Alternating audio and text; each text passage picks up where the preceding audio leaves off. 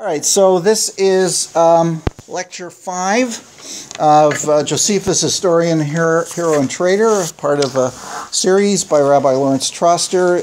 This is January 7th. So, two things that I wanted to bring out that came up last time. First of all, when we were looking at the account of the Essenes and how they were so strict on practicing Shabbat that they didn't defecate on Shabbat because it involved digging a hole, and they wouldn't do that. And that each of them, when the novice became part of the community, they were issued a hatchet or a shovel or something for that purpose. Now, I alluded to the fact it was based on something in Deuteronomy, and I went back and checked, and it's even closer than I thought in terms of what they did. In other words, they were actually following something in Deuteronomy, but making it even a practice that I don't think at all was a widespread one. So if you look at Deuteronomy chapter 23 in your Tanakhs, verse 13, and it's on page 424 in the bilingual JPS Tanakh. This is part of, it's part of the law code of Parshat Ki Tetzei. And then in verse 10, it talks about, there's already been a section on the laws of war, but now there is a little bit more about the laws of war. Interestingly enough, of purity laws, which you don't find in Deuteronomy very much. But the first law is about people in the army who have a nocturnal emission and what they have to do. And then in verse 13 it says, "Further there shall be an area for you outside the camp where you may relieve yourself." That's what I was alluding to, the idea that you had to establish a latrine outside the military camp because the military camp had a holy status to it. In other words, it was a sacred army, so to speak. But then notice what it says, "With your gear you shall have a spike. And when you have squatted, you will dig a hole with it and cover up your excrement, since the Lord your God moves about in your camp to protect you and deliver you to your enemies. Let your camp be holy. Let him not find anything unseemly among you and turn away from you." So here, according to Josephus, the Essenes see themselves as a holy military group, and that their habitations are like a sacred military camp. So they are following the rule of Deuteronomy as if they are part of that thing. Now, there's no evidence that I know of that anybody else did this, okay? Because they were incredibly scrupulous about this, according to Josephus. And it wouldn't surprise me because, given again perhaps the priestly connection with them and what we know from the Qumran literature, they were very scrupulous about, more than others, about purity laws, and it was often the interpretation of the purity laws that created these sectarian groups. In other words, what were the issues that divided them, various groups of Jews? The purity laws were one of them. How? Because when you look at the huge corpus of purity laws in the Torah, especially in the book of Leviticus, despite the large number of the laws, it's not always so clear-cut exactly how to follow all of them.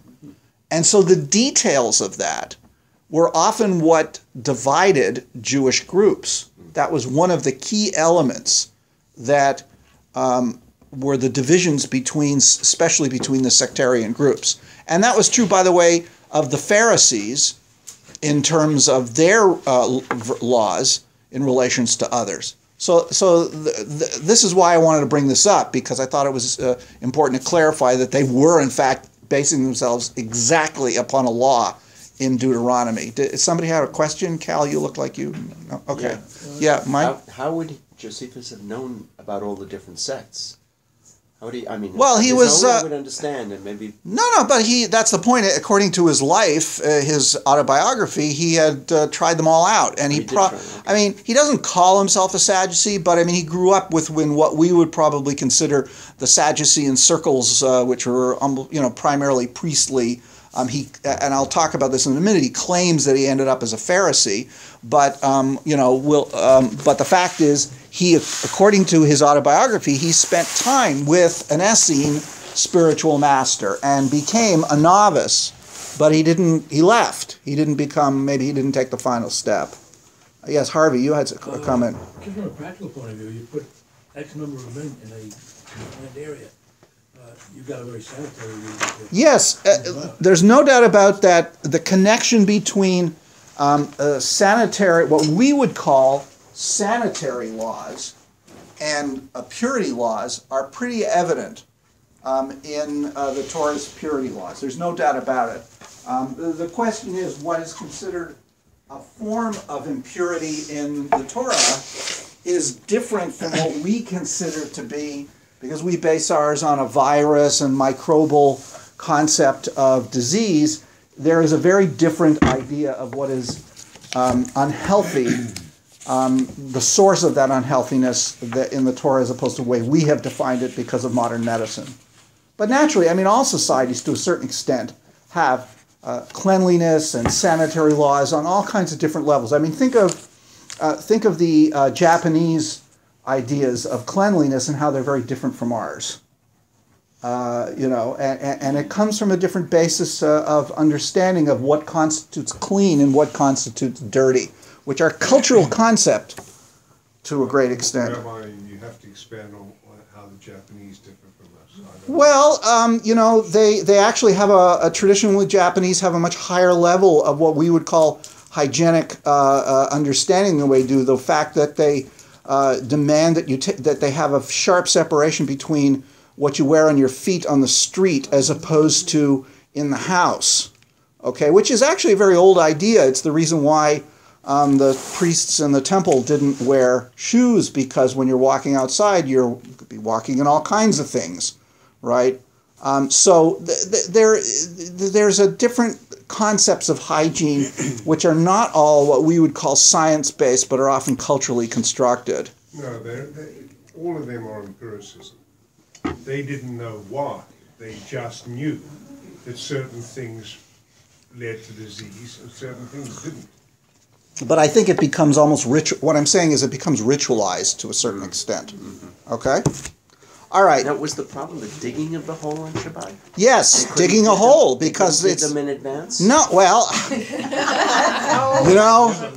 if you were an Essene novice, you could ask your Rebbe, why don't we dig the holes in advance? I mean, I have no idea. I have no idea the answer to that question. That's covering it up. Covering it up, right, exactly. Okay, the other thing I want to point out is that when Josephus calls himself a Pharisee in his autobiography, that's the only time ever in his entire literature that he says that. Nowhere in his earlier writings is it ever indicated that he is a Pharisee. All right, and so the question is, why does he do that at the end of his life? And some scholars feel because that was when the Pharisees who had survived, the only real group that had survived the destruction, were beginning to assert leadership of the Jewish community. And even though he's sitting in Rome, this is the beginning of what we might call the takeover by the rabbis of Judaism. That's what some people believe. That, in fact, if you look in the Wars, which are his first writing, the Pharisees are also differently portrayed than they are in the Antiquities. In other words, there's a process by which the Pharisees in his writing get a better press, you might say, as the later of his writings, which some people reflect that rabbinic, what we would call the beginning of the rabbinic takeover of Judaism. The problem is that the rabbinic takeover of Judaism took several hundred years. I mean, one of the things the scholars are still arguing about is exactly when can we say that Judaism is rabbinic Judaism. And it's, the old story was it happened fairly soon, by the year 90 or in the 2nd century. Now people believe it actually took much longer than that. So what was going on? Well, there were Jews. I mean, there were just Jews, and the idea was that the rabbinic group, in fact, in the 2nd century, this is, even after the Bar Kokhba revolt, was a rather elite group of scholars, their families, and supporters. a very small group. They were not the leaders of the community. It was only at the end of the 2nd century when a descendant of the House of Hillel became the patriarch and was recognized officially by the Roman government, do you begin to see that kind of rabbinic authority, but essentially only over the Jews of Eretz Yisrael. I think when the Jews of Babylon, who are not rabbinic, get converted to rabbinic Judaism in the 3rd century, then you're really beginning to see it. But the first time you can actually have evidence of a rabbinic synagogue in Eretz Yisrael, because the rabbis themselves the evidence is they tended to stay they didn't control the synagogue. The synagogues were controlled by lay leadership and was very local. They were in the Beit Midrash, the house of study. That was their venue. I think it's from the 4th century, there's the ruins of a synagogue in Eretz Yisrael from the Galilee, which actually has, the name of a rabbi in it, So that's like the earliest that we have definitive archaeological evidence of a rabbinic synagogue. So it's a long process. So those are 2 things I wanted to start with. Okay, so I want to look at the 4th detailed description of we sort of ended with that last week on page 572. This is the Antiquities, Book 18, Chapter 1, Paragraph 2.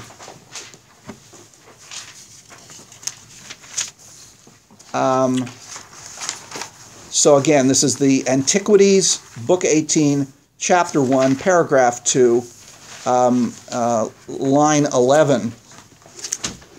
He has just talked about what he called the 4th philosophical sect of the rebellion, and we'll get back to that. And so he in paragraph 2, he talks about, he again says there's the Essenes, the Sadducees, the Pharisees, and he says I've already spoken about them, but I'm going to touch them. So now here he gives a much bigger description of the Pharisees than he had previously. So in the Wars, which is the earliest description, that's number 2 on our list here that I've given you, he focuses on the Essenes. Now this is 10-15 years later. Which list, on the Lecture 3, the Jewish World Part 2, under the detailed description II, A2, where he's talking about from the time of 6 CE, he focuses on the Essenes. That was the long passage we looked at last time. In the first one, it's very brief from the Antiquities. This one, he's going to give us a little more about the Pharisees, and he's going to give a shorter version of the Essenes than he did in the Wars. And he also gives a little bit more of the Sadducees than he did before. So let's take a look at it. Again, this is Book 18, Chapter 1, Paragraph 3, line 12 on page 572 in the edition that most of us have, where it says, "Now for the Pharisees." Sam, do you have that? I've got Book 18, Chapter 1. Oh, Chapter 1? Yeah, yeah, Chapter 1, Paragraph 2. Paragraph 2. Actually, Sorry, 3, starting at 3. Yeah. Okay, Now for the Pharisees. I got it. Now for the Pharisees. They live meanly and despise delicacies in diet, and they follow the conduct of reason, and what that prescribes to them as good for them, they do. And they think they ought earnestly to strive to observe reason's dictates for practice. They also pay respect to such as are in years, nor are they so bold as to contradict them in anything which they have introduced. And when they determine that all things are done by fate, they do not take away the freedom from men of acting as they think fit, since their notion is that it hath pleased God to make a temperament, whereby what he wills is done, but so that the will of men can act virtuously or viciously. All right, we'll stop there for a second. It's very interesting. They tend to live simply. They're not extravagant. Notice it says strive to observe reason's dictates for practice. The Pharisees have this, reputation of knowing how to interpret the law of the Torah, the laws of the Torah. And notice that they give deference to seniority. Okay, and the idea is that they balance the notion of determinism with free will, as opposed to the Essenes, who are strict determinists. And as you will see, as opposed to the Sadducees, again, he's talking to a non-Jewish audience. He's putting it in terms of Greek philosophical schools, of which there were similar kinds of ideas among certain schools, that everything is essentially determined or by fate. Again, fate in Josephus is not the same as fate in Greek thinking. All right, read on. They also believe. They also believe that souls have an immortal vigor in them, and that under the earth there will be rewards or punishments, according as they have lived virtuously or viciously in this life. And the latter are to be detained in an everlasting prison, but that the former shall have power to revive and live again. So they believe in the survival of the soul, punishment and reward after death in heaven or hell, and resurrection of the dead. Of the good. Yes, only of the good people. That's the interesting thing, because in the book of Daniel, where which is dates from the 2nd century BCE, where the concept of resurrection is first mentioned, it's everybody gets resurrected, and then the wicked are judged after the resurrection. Here, it seems only the good people get resurrected. Now, the resurrection, by the way, is a very problematic idea in the ancient world, precisely because it would appear to contradict the laws of nature. So whereas the Greeks sort of created the notion of the survival of a soul, the idea, which they didn't think did contradict the laws of nature, the idea that a body, once dissipated after death, could come back together again, is unnatural. So this was something that was a Jewish idea that had to be strongly defended. Later on in the Middle Ages, it was, and the reason is because the Greeks didn't believe that something could come from nothing. I mean, that the natural law prohibited the idea of something coming from nothing. So the Jews had not yet promulgated the notion of creation ex nihilo, creation from nothing, which, by the way, was primarily promulgated as a way to counteract this problem of resurrection. If you believe that God can create something from nothing, then God can create a new body or resurrect you. But that we're long, that's down hundreds of years in the future. Okay? But it is a problem for people raised in Greek ideas of science and culture, that the resurrection is a really problematic idea. Go on. It seems not to be a problem today for the ultra-Orthodox? No, but for most Jews it is, because like the ancient times, it contradicts the natural law. It was actually a problem for Maimonides. Mm-hmm. All right? He had to accept it as a matter of faith, although there are some scholars who believe he actually didn't believe in it. But as someone who accepted the scientific worldview of his time, it was contrafactual to what he believed. Mm-hmm. So he downplayed it. But what about the Orthodox who ship the body to Israel so they can be buried in Israel? Well, they're literalists. They're literalists. I mean, but I don't think you will find most Jews believe in it, and even those of us who belong to conservative synagogues where we still have it in our liturgy see it as something metaphorical or symbolic rather than literal. Okay? Read on account of which doctrines? On account of which doctrines they are able greatly to persuade the body of the people, and whatsoever they do about divine worship, prayers, and sacrifices, they perform them according to their direction, insomuch that the cities have great attestations to them on account of their entire virtuous conduct, both in the actions of their lives and their discourses also. Now, there's some interesting points here. Is that their ideas are very popular, and as a result, and notice what it is, divine worship, that's temple worship, right? Prayers and sacrifices. And it's precisely, this is one of the areas in which there is conflict that creates the sectarian conflict. How do you do the sacrifices correctly? What are the correct prayers? How is the temple to be worshipped? As my teacher in this Shia Cohen once pointed out, the temple is a source of unity and disunity.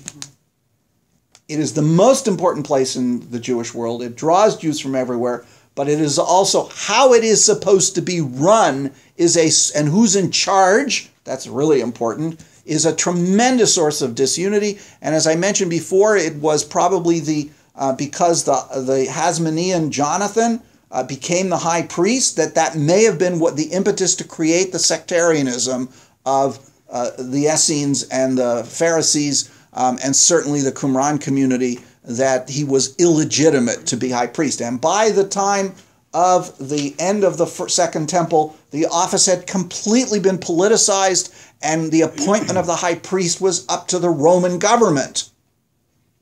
So it was a political office, so it had lost a lot of its sanctity. So this is precisely the areas where if the Pharisees are the ones who are able to persuade people, and again, the Pharisee, it's not like every Jew was a Pharisee. The Pharisees were an elite group, a relatively small group within the greater Jewish community. Okay, so there we go. And notice it says cities. The evidence seems to be that the Pharisees were not a rural group. They tended to be in the larger centers. All right, Mike, do you want to read number 4, the doctrine of the Sadducees? But the doctrine of the Sadducees is this, that souls die with the bodies, nor do they regard the observation of anything besides what the law enjoins them.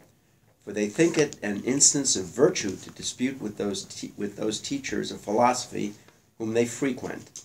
But this doctrine is received but by a few, yet by those still of the greatest dignity, but they are able to do almost nothing of themselves, for when they become magistrates, as they are unwillingly and by force sometimes obliged to be, these are long sentences, they addict themselves to the notion of the Pharisees, because the multitude would not otherwise bear them. Okay, so what's interesting is the Sadducees are very much what we might call biblical literalists. They don't see anything about survival of the soul in the Tanakh, or whatever holy books they held dear, certainly not in the Torah. So they said, well, then we don't believe it.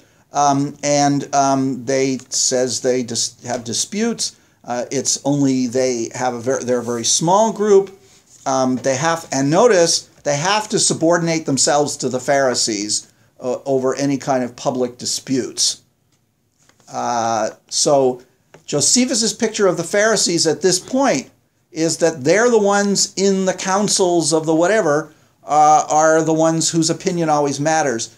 Was this true, or was he sucking up to the Pharisees when he wrote the Antiquities? Or the descendants of the Pharisees, who we call the rabbis? He's in Rome. I have no idea. I mean, this is a difficult question, whether his picture of the power of the Pharisees at the time he is portraying them is accurate. And that time was, once again? He's talking about 6 CE, 20 years before he was born, right? He's writing this around the year 90. So this is like 85 years later. The picture he's portraying, and this is after the destruction of the temple, when the Sadducees essentially, they didn't completely die out, but they by losing the temple, since they were primarily priestly, they didn't have a heck of a lot they could do, and the Essenes were wiped out by the war. Okay? Now, we'll take a look now at the Essenes, and we're not going to go through it because we did so much, but notice in line 19, when they send what they have dedicated to God to the temple, they do not offer sacrifices because they have more pure lustrations of their own, on which account they are excluded from the common court of the temple, but offer sacrifices themselves. What line are you on? I'm on line 19. Yet is the course of their life better than that of other men.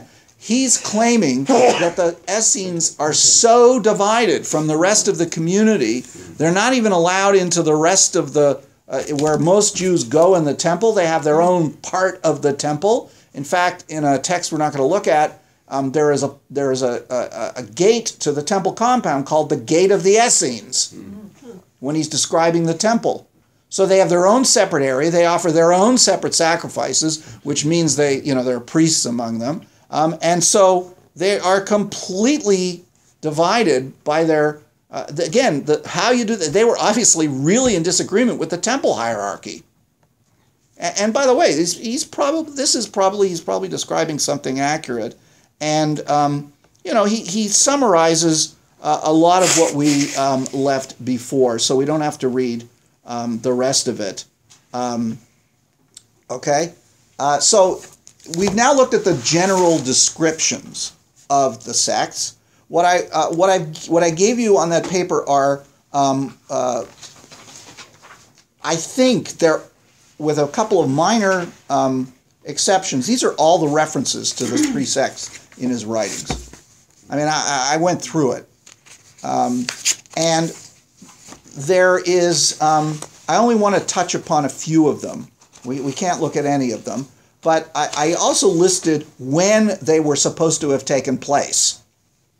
So what's interesting is if you remember, in the earliest mention of them is, according to the chronology of Josephus, is from the mid-140s BCE under Jonathan the high priest, who is the brother of Judah the Maccabee and is the one who took over after Judah's death. And then a little later on, you're on the page from Lecture 3. Yes, yes. You're on the front of it. Yes. Now, and your other references to the yes, other reference to the Pharisees. To the Pharisees. Yes. So, in the time of John Hyrcanus, who, this is the way it goes. Jonathan, the high priest, gets murdered. His brother Simon takes over, and Simon establishes the Hasmonean dynasty. So his son is John Hyrcanus.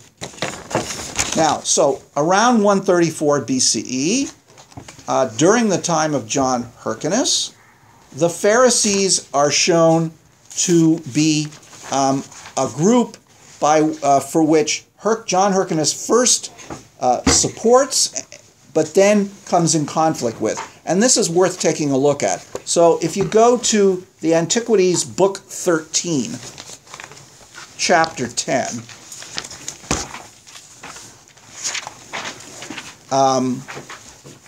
Paragraph 10, 1310, Paragraph 5, which is found on page 426 in this, you will see that here he discusses John Hyrcanus' conflict with the Pharisees. Again, that's the Antiquities, Book 13, Chapter 10, Paragraph 5, which is line 288. Mike, you want to read a little more? However, this prosperous state of affairs. It's on page 426 for those who have the edition that most of us have. However, this prosperous state of affairs moved the Jews to envy Hyrcanus, but they that were the worst disposed to him were the Pharisees, who are one of the sects of the Jews, as we have informed you already. These have so great a power over the multitude that when they say anything against the king or against the high priest, they are presently believed. Again, he's claiming great power for political power for the Pharisees. They come off as a political group. Go on. Now, Hyrcanus was a disciple of theirs and greatly beloved by them.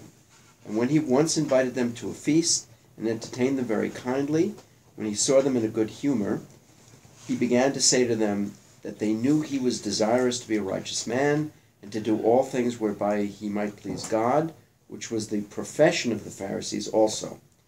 However, he desired that if they observed him offending in any point and going out of the right way, they would call him back and correct him, on which occasion they attested to his being entirely virtuous, with which commendation he was well pleased. But still there was one of his guests there, whose name was Eleazar, a man of an ill temper and delighting in seditious practices. This man said, "Since thou desirest to know the truth, if you will be righteous and earnest, lay down the high priesthood and content yourself with the civil government of the people." Now the assumption is Eleazar was a Pharisee, and he's saying him, you're ruling us as the secular leader, which Simon had sort of put the stamp on. And you see this in the end of the first book of Maccabees, I believe. Don't be the high priest. Now remember, the Hasmoneans were a priestly family, but not of the high priestly line. They were a secondary line. There were different groups of priests from different clans of them, and only one group were supposed to be the high priests, the descendants of Zadok, the high priest under the time of Solomon.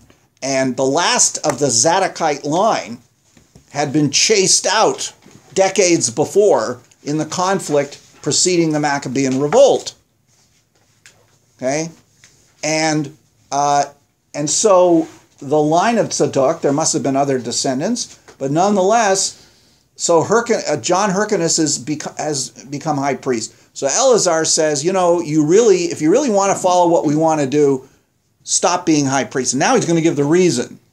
He's not giving, you're not of the line of Zadok. He's giving some other reason, which is incredibly insulting. Go on. And when he desired to know for what cause he ought to lay down the high priesthood, the other replied, "We have heard it from old men that your mother had been a captive under the reign of Antiochus Epiphanes, Antiochus the fourth. Okay. This story was false, and Hyrcanus was provoked against him, and all the Pharisees had a very great indignation against him." So, he's implying that there's an illegitimacy to John Hyrcanus, because if his mother was a captive, would have been raped. And therefore he would exclude him from being, he would be what we would call a mamzer. Technically, no, not in the Yiddish sense, but in the Hebrew technical sense of being an illegitimate child. Right?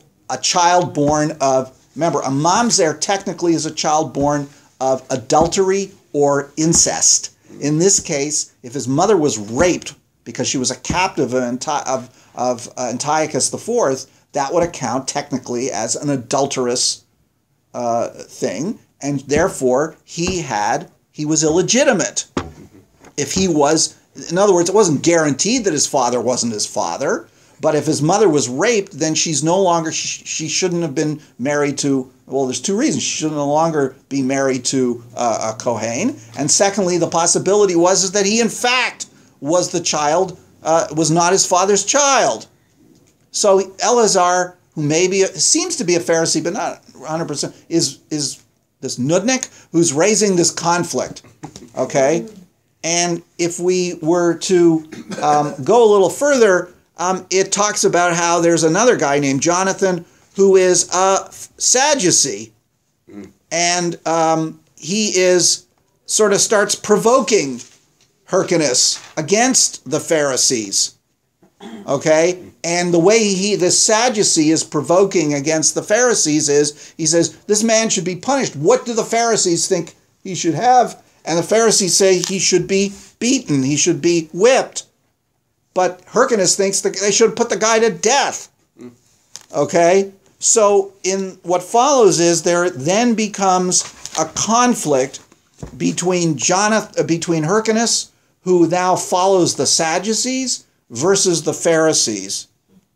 What turns him to follow the Sadducees? What? What turns him to follow the Sadducees? The fact that the Pharisees will not punish this member of theirs by putting him to death for raising this slander.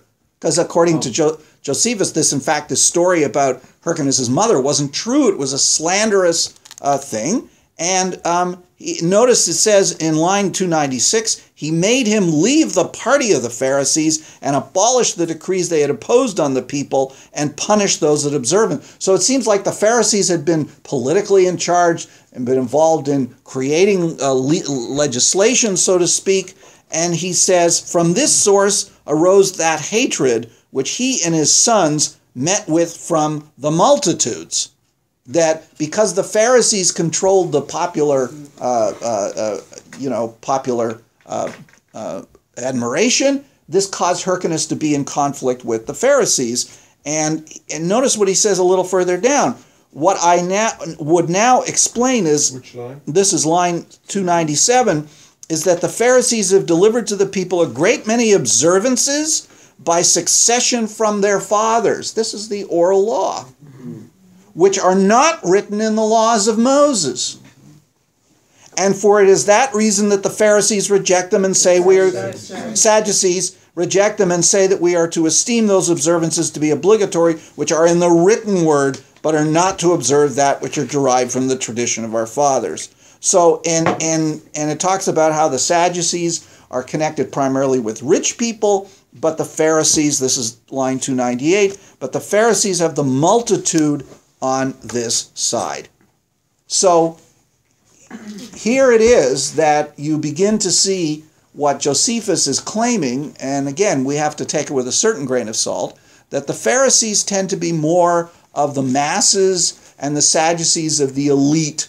And it was this kind of stuff that led a scholar to, essentially have a kind of a Marxian approach to their understanding of the Pharisees. This was decades ago. So which sect did not believe that the oral law should be followed? The Sadducees, they were text people only. Okay.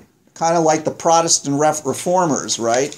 As opposed to the Catholics. There are times, Rabbi, when you take what he says as gospel, and there are times when you are disparaging about it. And I can't work out, other than your political agenda. It's not my political agenda. I am trying to be cautious. Remember, he's talking about something that's happening more than 200 years before when he's writing.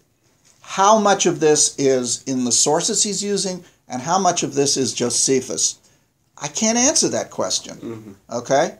It's just an interesting picture that he says that soon after the emergence of the whole sectarian phenomena in the time of Jonathan the high priest, fairly early on, you have this conflict between the Hasmonean dynasty and the Pharisees. And this gets played out in the next generation during the time of Alexander Yanai, okay, where he has great conflict with the Pharisees during his lifetime. And when he dies, his widow, Salome Alexandra, or in Hebrew she's known as Shlomo Tzion HaMalka, she takes on a regency for her son, and she rules for a number of years quite well.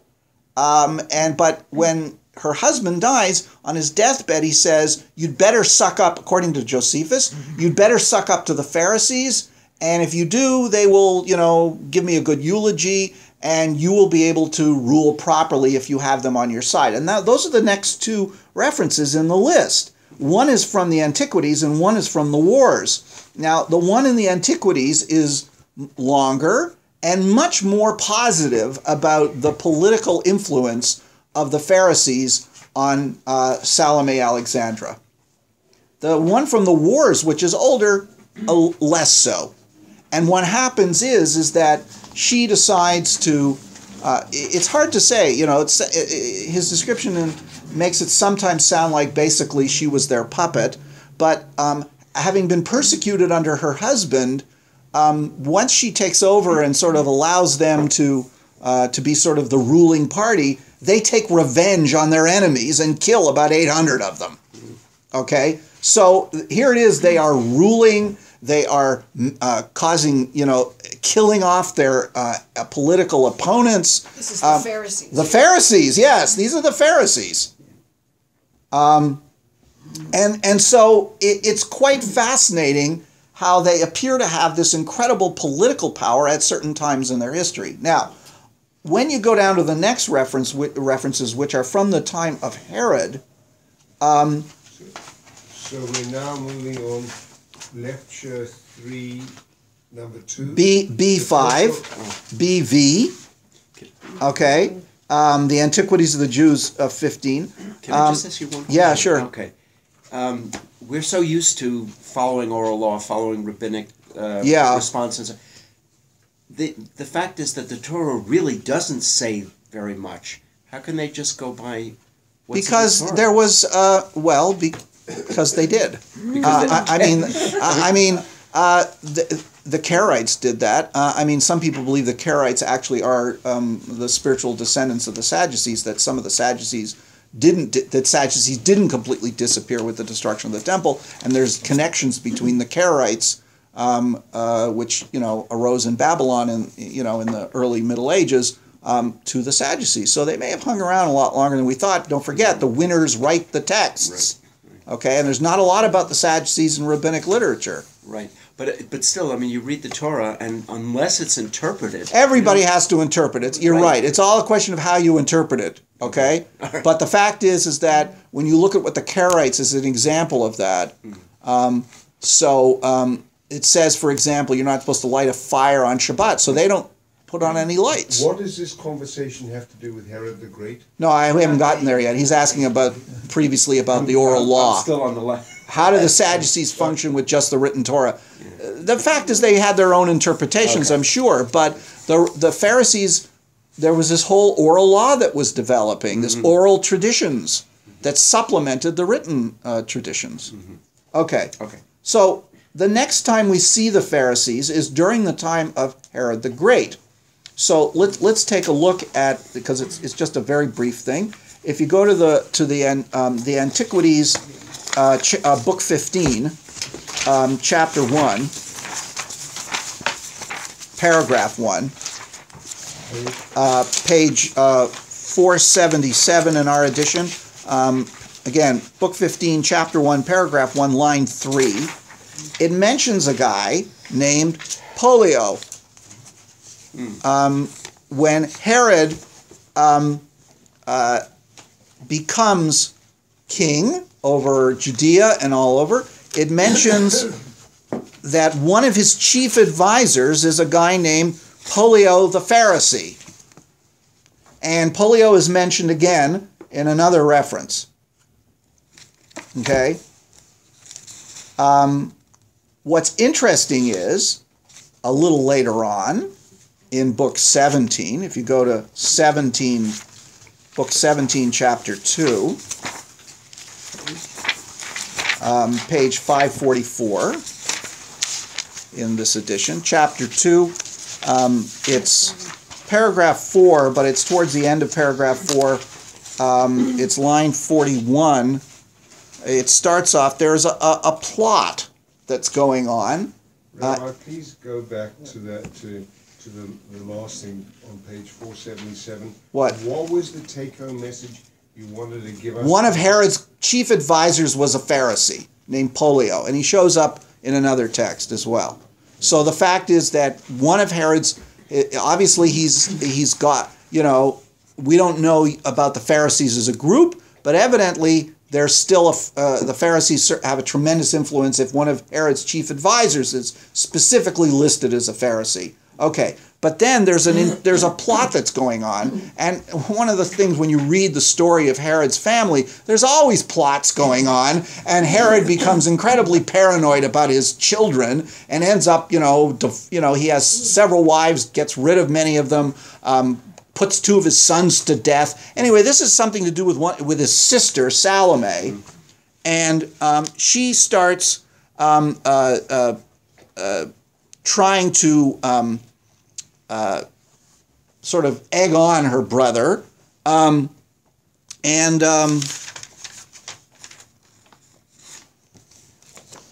it's actually, I think she's a daughter. Anyway, the point is, and it's looking for number 41, it says, "For there was a certain sect of men that were Jews who valued themselves highly upon the exact skill they had in the law of their fathers, and made men believe they were highly favored by God. These are those called the sect of the Pharisees, who were in a capacity of greatly opposing things. Kings. A cunning sect they were, and soon elevated to a pitch of open fighting and doing mischief. Accordingly, when all the people of the Jews gave assurances of their goodwill to Caesar, that would be Augustus Caesar, and to the king's government, that's Herod's government, these very men did not swear being above 6,000. This is the only time we actually have a number of how many Pharisees there are. So in the time of King Herod, Josephus is claiming there were 6,000 Pharisees. That's not a lot. He also, in other places, there are 4,000 Essenes. And when the king imposed a fine upon them, Fioria's wife paid their fine for them. Okay, so what happens is by the end of the chapter, if you look up line 44, they get accused, and he puts a bunch of them to death. And it says he also slew all those of his own family who had consented to what the Pharisees foretold. So you find, again, because the Pharisees are not going to swear allegiance, maybe because they didn't like taking oaths, to Augustus and to Herod in particular, he comes in conflict with them. They're a powerful political group, and he persecutes them. So you have a major shift, or at least it seems like a major shift. Yeah, exactly. Exactly. Okay? Now, there's another reference later on, after the death of Herod, where a Pharisee, there is a revolt of a Galilean named Judas, and we will look at that because when we get to the fourth philosophy, one of this guy's right-hand men is a guy named Saduk, who is listed as a Pharisee, interestingly enough. The last one I want to point out, though, is in the Jewish Wars. And this is, again, if the Jewish Wars, because they were written closer to the events, is maybe more accurate or whatever, this is in Book 2 of the Jewish Wars, chapter 17, and paragraph 3. And it's on page 748, and it's line 411. So it's the Wars 17, Book 2, chapter 17, paragraph 3. This is a very important chapter. We will come back to this. This is how this was the actual outbreak of the war. What were the events that directly led to the outbreak of the war? So we don't want to go into that in detail, but there is a group that's trying to prevent it. So if you look at the beginning of paragraph 3, again, this is Book 2, chapter 17, paragraph 3, line 411, it says, what has just happened is, in the previous paragraph, is that one of the chief priestly officials has canceled the daily sacrifice in honor of the emperor. Now, most other people in the Roman Empire venerated the emperor as a god, and would sacrifice to the emperor. The Jews wouldn't do that, and they were exempt from doing that. But in the temple every day, they did a sacrifice in honor to God, in honor of the emperor. So this priest, who was a high official, cancels the sacrifice to the emperor, and this is an act of rebellion. So then in paragraph 3, you have the reaction to it. It says, "Hereupon the men of power got together and conferred with the high priests, as did also the principal of the Pharisees, and thinking all was at stake," and so on and so forth. So a group of high, powerful officials, the laity, the priests, and the Pharisees, try to stop the rebellion. They're the peace party. And that seems to be true. Were these priests were the Sadducees? He doesn't say. They were priests. They're not all the priests were necessarily Sadducees. No, but the ones who canceled the sacrifice. No, it doesn't say that. The ones who canceled the sacrifice. No, it doesn't. It just says he was a son. He was one of the sons of the high priests.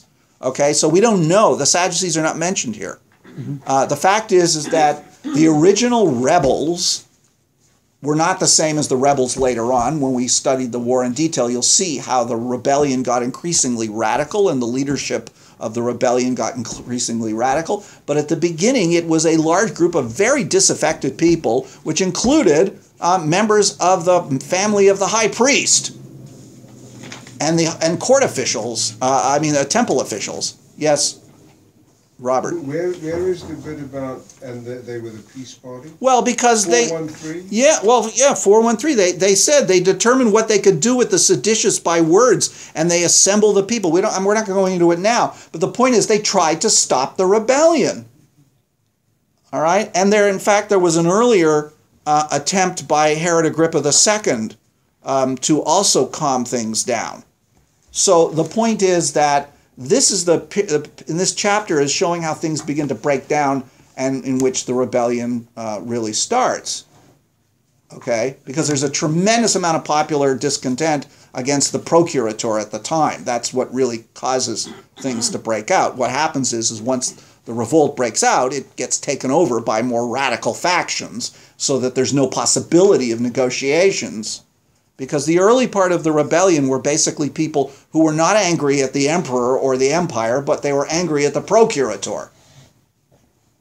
That's the Revolutionary War in a sense. The Parliament, not the king. Yeah, exactly. And it was only because the radical factions began taking over that any possibility of concluding peace went out the window. Okay? And the years of gestation.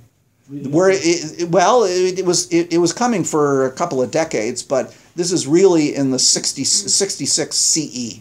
That's when the war breaks out, and there have been some really bad problems with the procurator for a couple of years. Okay, I mean we'll get to that part. So here the Pharisees appear to be an important part of the ruling, sort of the well-respected establishment. And they are part of the peace party. Okay. We've basically seen most of the reference to the Sadducees. There are very few references to the Sadducees. There's one in the Antiquities during around 62 CE under Albinus the Procurator. There is a high priest who is called a Sadducee, but he's the only one that's specifically called a Sadducee. Now, when we look at the other references to the Essenes, this is quite interesting and worth a couple of looks at, because every reference to the Essenes, except for one where an Essene is listed as being part of the revolutionaries, that's number 5 in the Jewish War, all the previous references that I've got listed here, the first 4, are to 3 different Essenes who are seen as seers. So the first one is a guy named Judas, who lives in the time of one of the Hasmoneans, Judah Aristobulus. And there's 2 references to him. They're the same one. So we don't have to look at both, but let's take a look at the first one. This is in the Antiquities, Book 13. It's worth looking at because of the way it portrays this guy. It's Book 13, Chapter 11, Paragraph 2, page 427. Aristobulus is the elder son of John Hyrcanus. And so there's all these, again, these various plots about what happens after his father's death. He throws his mother into prison. Anyway, and he's got a brother named Antigonus, and the point is, it's all part of this plot. And if you turn over the page on 428 and Line number? 311. Suzanne, do you want to start reading? But here one may... But here one may take occasion to wonder at one Judas, who was of the sect of the Essenes, and who never missed the truth in his predictions. Okay, so this is around 103 BCE that we're talking about. And so there's this guy named Judas, who's an Essene, who is a well-known seer.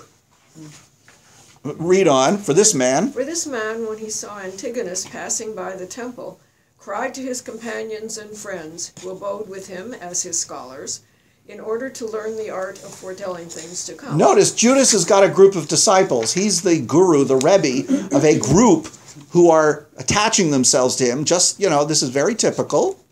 to learn how to become what he does. Go on. So he called out that it was good for him to die now, since he had spoken falsely about Antigonus, who is still alive, and I see him passing by, although he had foretold that he should die at the place called Stratos Tower that very day, while yet the place is 600 furlongs off where he had foretold he should be slain. And still this day is a great part of it already past, so that he was in danger of proving a false prophet. As he was saying this, and that in a melancholy mood, the news came that Antigonus was slain in a place underground, which itself was called also Stratos Tower, or of the same name with that Caesarea which is seated at the sea. This event put the prophet into a great disorder. Okay, so he was worried that his prophecy hadn't come to pass when in fact it had, but in a place of the same name, Stratos Tower. Okay, and there's another version of this exactly same story in the Jewish Wars. Okay, but then there's another guy during the time of Herod the Great, mentioned again both in the Antiquities and in the Wars, basically the same incident. So let's take a look at the one here. It's in Book 15, chapter 10, and this guy is named Menachem, and he lives during the time of Herod. So Book 15, chapter 10. Paragraph 4, page 506. But seers, that's not the same as prophet. Yeah, it is. Seer It's like a magician? No, it's a prophet. He's a It's also a prophet. prophet. Yeah. He's doing prophetic stuff. And it's line 371, which is page 506. Book 15, chapter 2. Did you say? Chapter 10, 10:4. paragraph 4, line 370. And so he talks a little bit, what's interesting is he talks a little bit about, this is where polio is mentioned again, about taking an oath. But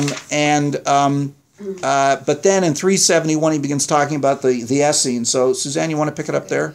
The Essenes also, as we call a sect of ours, were excused from this imposition. So, in other words, originally Herod had exempted the Pharisees because of polio, his close advisor, from taking this oath because they didn't like taking oaths, and neither did the Essenes. Go on. What line? We're on 371. Yeah, what is it? These men lived the same kind of life as do those whom the Greeks call Pythagoreans. So here's a place where he compares the Essenes to the Pythagoreans. Go on. Concerning whom I shall discourse more fully elsewhere. However, it is but fit to set down here the reasons wherefore Herod had these Essenes in such honor, and thought higher of them than their mortal nature required. Nor will this account be unsuitable to the nature of this history, as it will show the opinion men had of these Essenes. Now there was one of these Essenes, whose name was Menachem, who had this testimony, that he, that he not only conducted his life after an excellent manner, but had the foreknowledge of future events given him by God also. This man once saw Herod when he was a child and going to school, and saluted him as king of the Jews. But he, thinking that either he did not know him or that he was in jest, put him in mind that he was but a private man. I think he means but he, Herod. Yes. But Menachem smiled to himself, and clapped him on his backside with his hand, and said, However that be, thou wilt be king, and wilt begin thy reign happily, for God finds thee worthy of it. And do thou remember the blows that Menachem has given thee, as being a signal of the change of thy fortune. And truly this will be the best reasoning for thee, that thou love justice towards men, and piety towards God, and clemency toward thy citizens. Yet do I know how the whole conduct will be, that thou wilt not be such a one. For thou wilt excel all men in happiness, and obtain an everlasting reputation, but wilt forget piety and righteousness, and these crimes will not be concealed from God at the conclusion of thy life. when thou wilt find that he will be mindful of them and punish thee for them. So here as Menachem gives this prophecy, you will be king and you will do great things, but because of your lack of piety, your life isn't going to end very well. Go on. Now at that time Herod did not at all attend to what Menachem said, as having no hopes of such advancement. But a little afterward, when he was so fortunate as to be advanced to the dignity of king, and was in the height of his dominion, he sent for Menachem and asked him how long he should reign. Menachem did not tell him the full length of his reign. Wherefore, upon that silence of his, he asked him further whether he should reign 10 years or not. He replied, yes, 20, nay 30 years, but did not assign the just determinate limit of his reign. Herod was satisfied with these replies, and gave Menachem his hand and dismissed him. And from that time he continued to honor all the Essenes. Okay, so we can stop there. So, and this story is first mentioned in the Jewish Wars, how this seer Menachem predicted the rise of Herod. And thereby Herod gave honor to the Essenes because of this favorable prediction. So, and again, Menachem shows up again, as I said, in the Jewish Wars during the time of Archelaus. And then there's another seer mentioned, a guy named Simon. As I said, they also mentioned as a member of one of the Essenes as members of one of the revolutionary groups. So here in Josephus, after these long descriptions of the Essenes, he compares them to the Pythagoreans, this monastic order. But the other primary description of them is a group of people who know how to tell the future. And also, by the way, do exorcisms. That's mentioned somewhere as well. So this is the, so what's the picture? I mean, just to close this part. The picture is that if we accept Josephus's historical account, we have this emergence of the sectarian groups at the time of Jonathan the high priest, which accords with other evidence we have, and from the group at Qumran, that there was sectarianism of a certain sort before this, but we don't really know anything about it. What we do know is there was a kind of sectarianism that emerges with the Hasmonean dynasty precisely because perhaps they, by Jonathan taking the high priesthood, well, Simon had done it as well, there was a conflict between, more traditionalists, you might say, but they appear, the sectarian groups appear primarily as political groups in Josephus.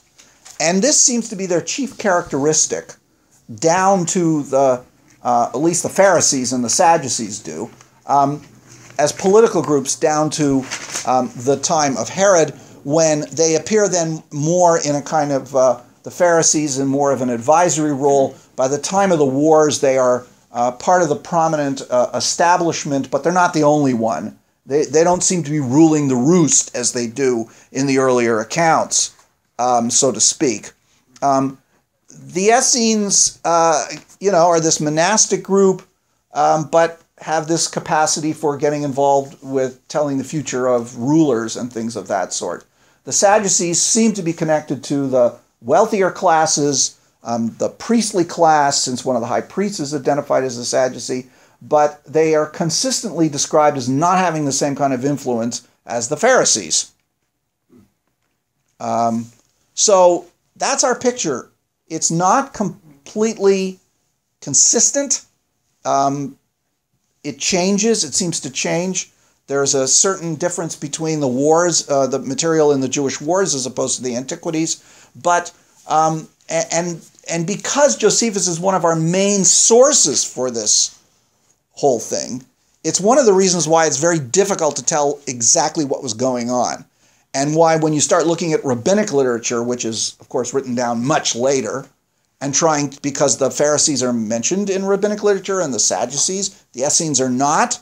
The Essenes are not mentioned elsewhere. The Pharisees and the Sadducees are mentioned in the New Testament, in the Gospels, and in the book of Acts. Seems to me they lump them together, too. They actually don't. They actually show a distinction. And the picture of the Pharisees and the Sadducees is similar to Josephus, but different in the New Testament. Of course, the New Testament literature is a very different kind of literature than Josephus.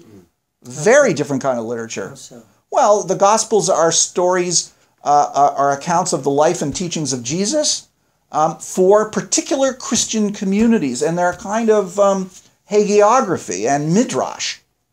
They're not meant as historical accounts. They're religious accounts because since Jesus is so important, the account of his life and his teachings is what's critical, not historical accuracy, we would say. In terms of historical accuracy, it strikes me that what Josephus is writing about, and it's probably more than in this book, it's so enormous. Yes. It's such a vast period of time, and in such great detail, it's hard to believe he could either know or remember all of this. Well, he doesn't. He's using written sources, don't forget. He is, all the stuff that's before his own life, he's getting it from written sources. Which he cites but have been lost. Yeah, which he occasionally refers to, and other ones he doesn't refer to, but that you can infer. There's some Greek sources and Roman sources. He's obviously, I mean, he says during the Jewish wars, he's got the accounts of the wars from Titus and Vespasian, their own personal written accounts of the campaigns, that he's using the imperial archives to make sure his account is correct. He's also, of course, when he gets to the time of his own life, he's relying on his own memories. He's probably, he has access to Herod Agrippa II. So he's got access to all this material, which I spoke about in the first lecture, that he's using. And he's got the Bible for the earliest parts. He's got the books of Maccabees. I mean, but so he's acting like any historian of his day.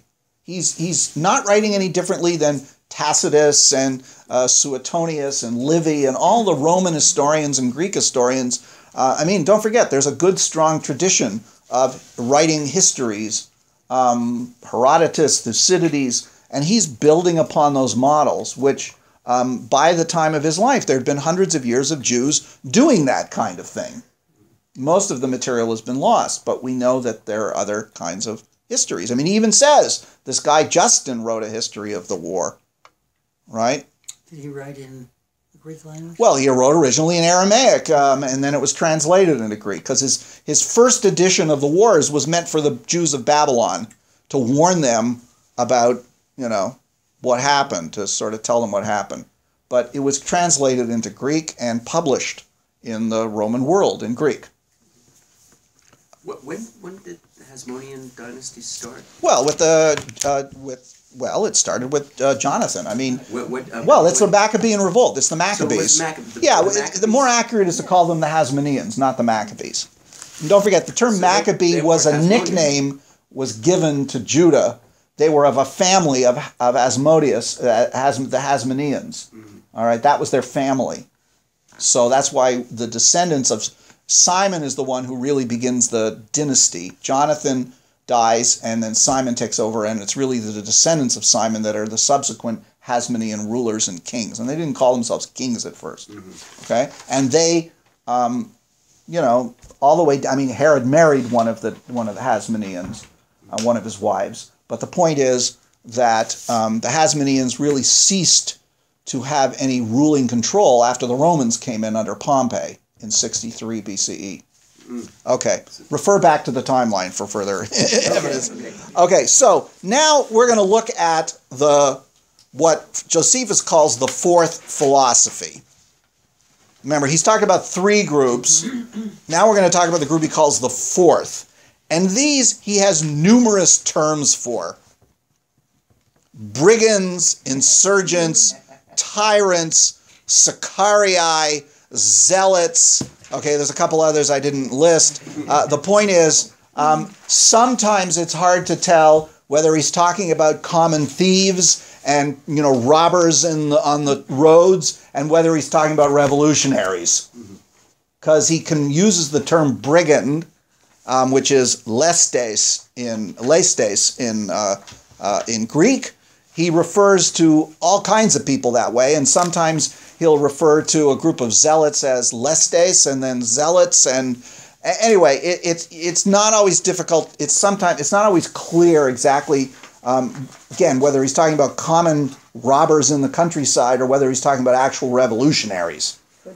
Could this be his reflection of how he thinks about these Well, he people? definitely thinks the revolutionaries are robbers and brigands. Yes, I mean he disparages them because by the time he's writing all this stuff, of course, he is very much against. He really, he claims he was trying to stop the war, part of the group that tried to stop the war at the beginning, and he goes over to the Romans and he has to justify, as that will be our next topic after we finish with the different groups, is his theology of history and how he understands why the Romans are ruling over the Jews. So let's take a look at his discussion of the fourth philosophy, which is in the Antiquities, Book 18. This is just before that part where he talks about the sects. He starts, in fact, with the discussion of the four philosophies. This is Book 18, Chapter 1. Okay? And paragraph 1, where he talks about, and this is from 6 CE. This is after the death of Herod.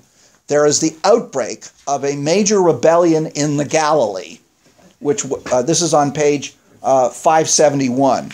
The Galilee was a major source of rebellious groups during the time of Herod. Herod had to suppress various groups. So what we're talking about here is a time when Archelaus who was Herod's son, had done such a poor job ruling Judea. He was exiled by the emperor, and direct Roman rule had been applied to Judea and the Galilee.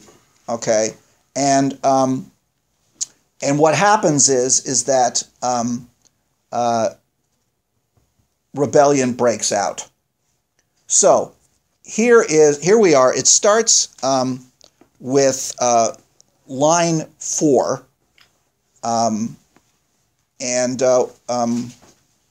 Jackie, do you want to start reading? You haven't read yet.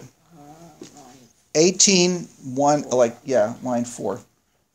Yet there was one Judas. Oh, there it is.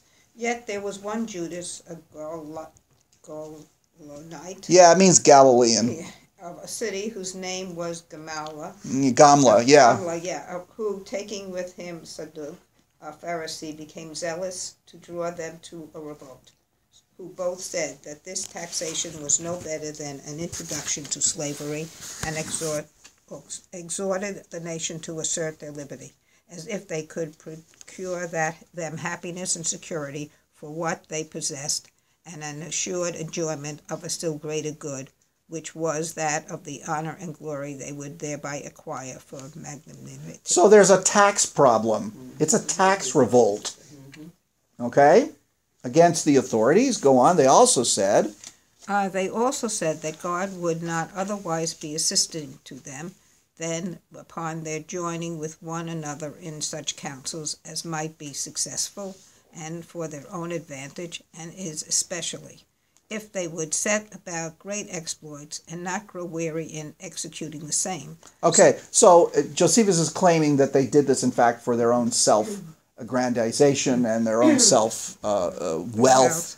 In other words, he's attributing to them base motives, but he's also, the point out he's saying is that to accept this taxation is to become slaves, and also that God would be on their side in this revolt against the authorities. All right, now, read on. So men received what they said was with pleasure, and this bold attempt proceeded to a great height. Tax revolts are always popular, as we know in our own day, right? And the consequences of that revolt are often not thought about. Go on.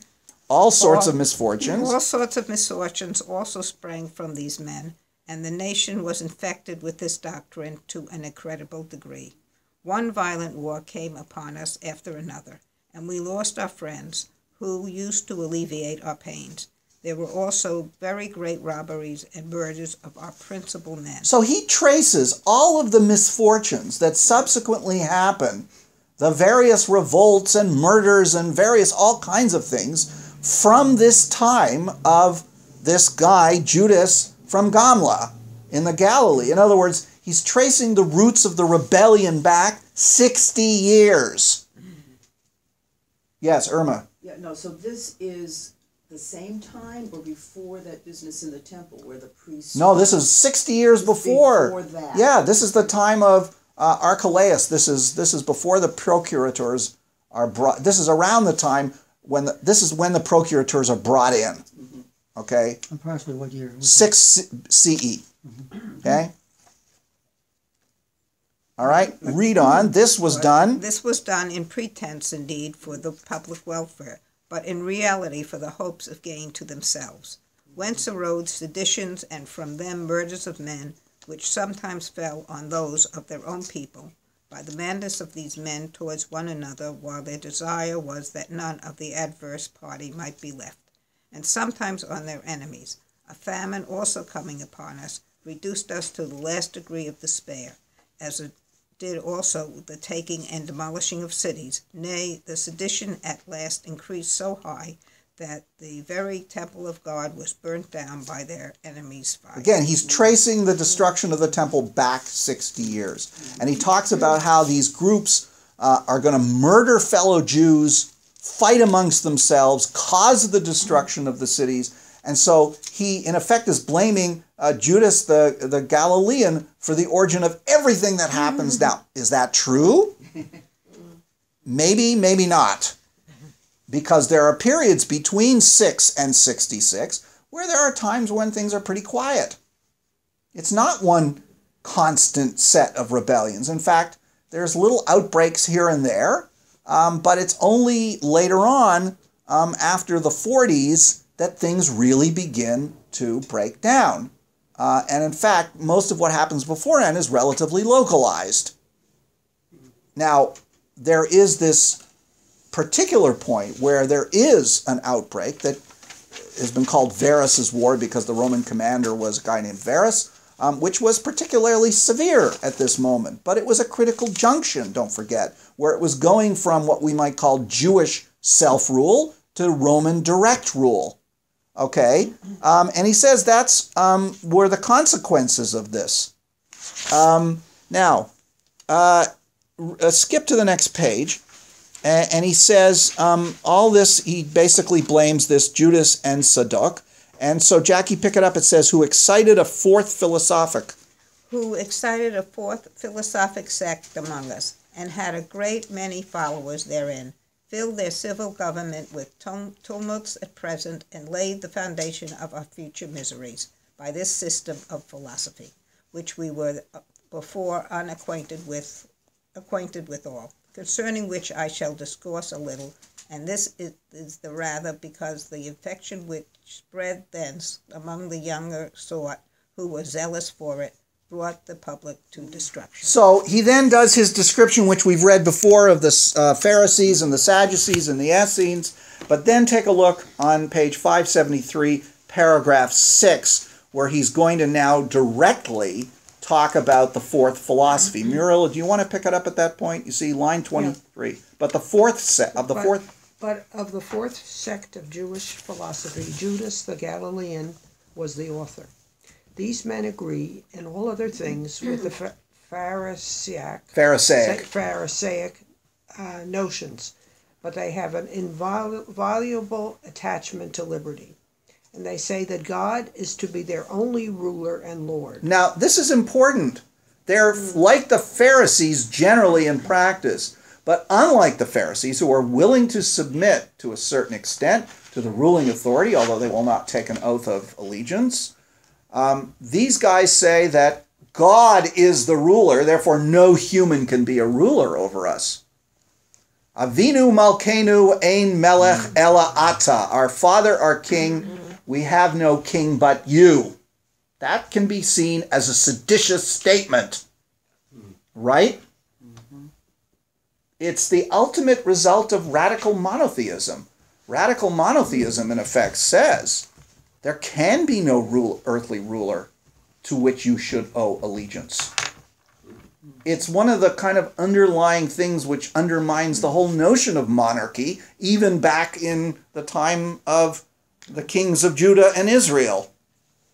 If God is king, then the earthly kings at most can be, the agents of God, although the Davidic dynasty tried to, go it up. So it negates the divine right of kings. Yeah, absolutely. And in fact, I will claim that the divine right of kings is not a biblical idea, because only the Davidic line is given that. No other earthly king or dynasty is given that. It's probably one of the reasons why the British monarchy wanted to claim its descent from King David. But anyway, read on. They also do not value dying any kind of death, nor indeed do they heed the deaths of their relations and friends, nor can any such fear make them call any man Lord. See that? So they're against martyrdom. They're in favor of martyrdom. They do not heed the deaths of and that meaning they don't care. So in other words, they're willing to die for what they believe. Go on. And since this immovable resolution of theirs is well known to a great many, I shall speak no farther about that matter, nor am I afraid that anything I have said of them shall be disbelieved, but rather fear that what I have said is beneath the resolution they show when they undergo pain. In other words, he says, I'm not telling you enough about how far they're willing to go. And it was Gessius Florus' time. In Gessius Florus' time, that's the procurator, when things really started to, in the 60s, go on, that this nation... that the nation began to grow mad with this distemper. Who was our procurator, and who occasioned the Jews to go wild with it by the abuse of his authority, and to make them revolt from the Romans. And these are the sects of Jewish philosophy. Florus was such a bad procurator, as we will see, that it was really he caused the outbreak of the rebellion, and allowed this fourth philosophy to flourish. Okay? Okay, so looking, we're not going to look at all the references, but if you look at the list that I gave you, so again, the use of the term lestes, brigands, is widespread in Josephus. The translation we're using often translates it as thieves and robbers. The problem is that brigands is more ambiguous and therefore shows you how it can be applied to revolutionaries and real thieves and robbers. But he talks about a number of them, and in fact, one of them, and by the way, what's interesting is that he actually suggests that some of the leaders of the subsequent minor revolts that occur in the decades following the death of Judas the Galilean are in fact his descendants. It's a family business, so to speak. What's interesting is he sometimes uses a term meaning a brigand chief, not just a lestes, but an archelestes, okay, a chief brigand.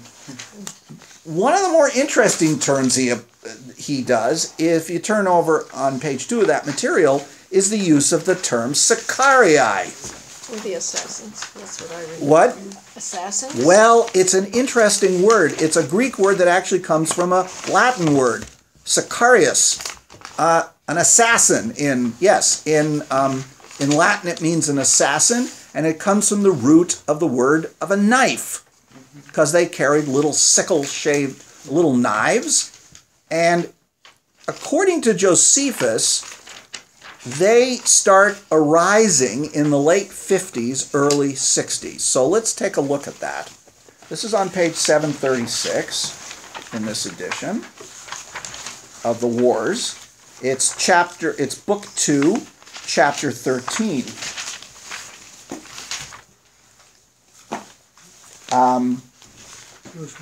Jewish Wars, book 2, chapter 13.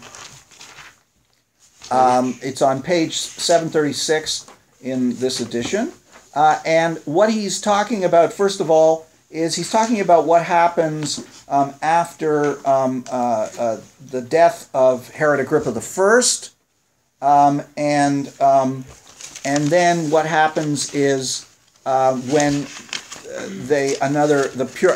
Herod Agrippa ruled for a few years again as a Jewish king, essentially in his grandfather's territory. He was the grandson of Herod the Great. He basically got all the old territories back. He only ruled for a few years. This was during Claudius's reign as emperor. Herod Agrippa died, and and it went back to what it was before, where there was a pure procurator, and it was a guy named Felix.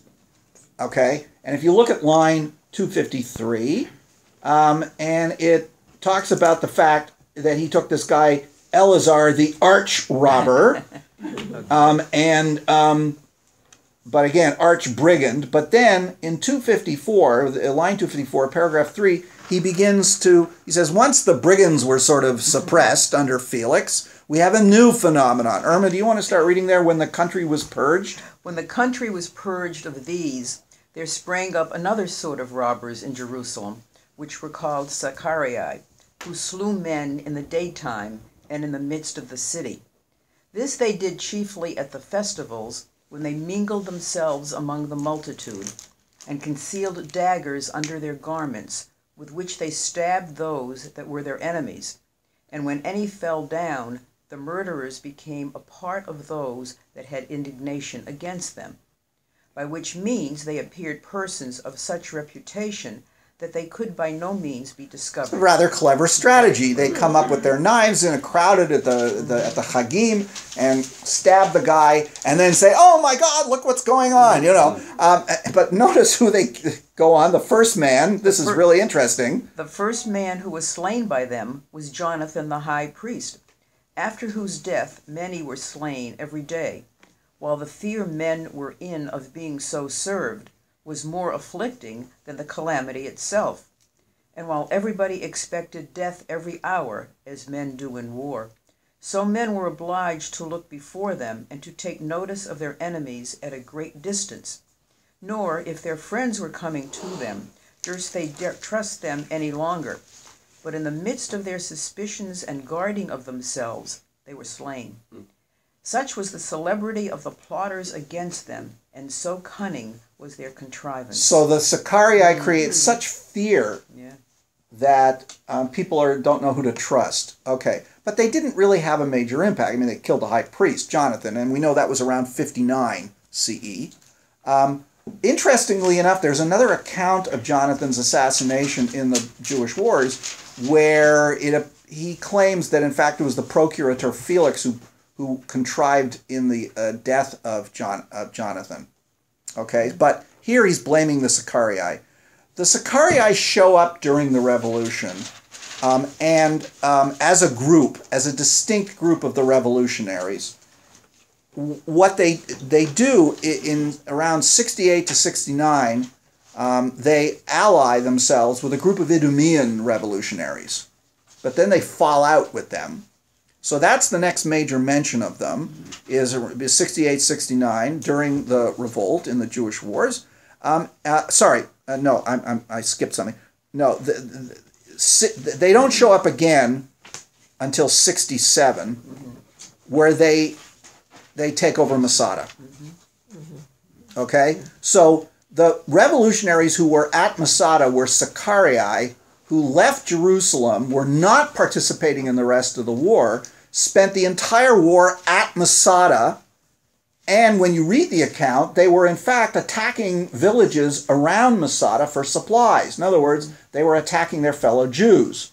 So they don't appear, Josephus didn't like them at all, so they don't appear as sort of heroes or anything, and they're the ones, of course, who make the last stand at Masada. They're all Sicarii, according to Josephus. Yes, Robert? How do these people fit in with the Pharisees and Sadducees in essence? Josephus puts them as part of the fourth philosophy. In other words, so they're none of the three. They're none of the three. He in effect says there's a whole other group of people who are these revolutionaries, who he calls various names, right? Brigand. He puts the Sicarii. Eventually, he's going to talk about the Zealots. They don't show up till later. But the first person they assassinate was Jonathan, who you have said to us was responsible. No, that's an earlier Jonathan. Oh.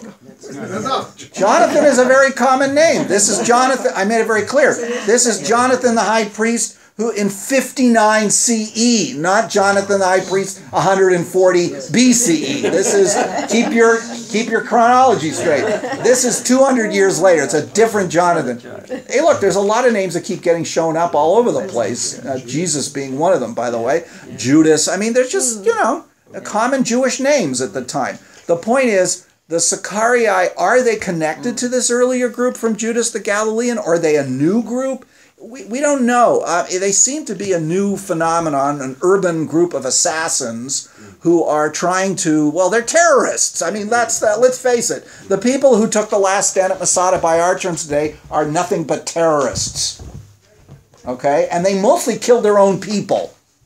And they weren't brave enough or whatever. They didn't join with the rest of the revolutionaries at Jerusalem to defend themselves against the Romans. They went and hid out at Masada and plundered their own people's property.